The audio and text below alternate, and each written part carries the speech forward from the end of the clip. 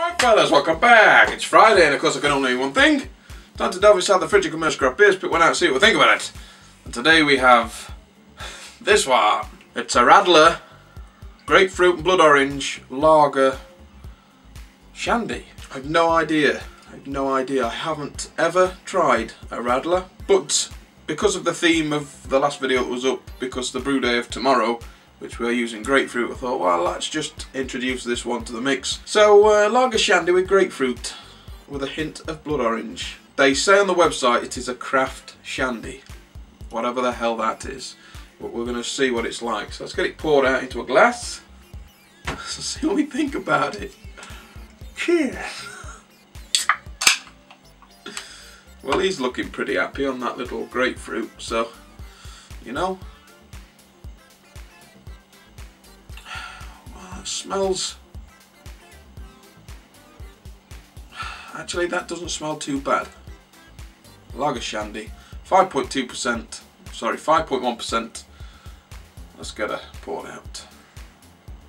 So as always, I'd like to thank our channel sponsors, Beers of Europe, UK. They are the biggest online beer store in the UK and their selection is vast, covering the globe. So go and check them out. Let's get all that in there. Wow. That is a funky looking beverage. That's super cloudy. Super cloudy. Poured a lovely bright white head. Tiny little bubbles. So the appearance wise, it doesn't look filtered, doesn't look messed about with. It's all pointing towards a crafted beverage, crafted beer. Let's go and get an aroma. Oh wow. You know what, I was worried when I read this, when I saw this can. I was worried that it would be something that was unnatural smelling, unnatural tasting. We've not tasted it yet, but I can tell you the aroma is very much a natural grapefruit aroma. There is heaps of like grapefruit juice coming off of it, and you are getting orange as well as the nice sort of maltiness of the lager. Well, the aroma's winning me. So let's go and get a taste, Anna. Cheers.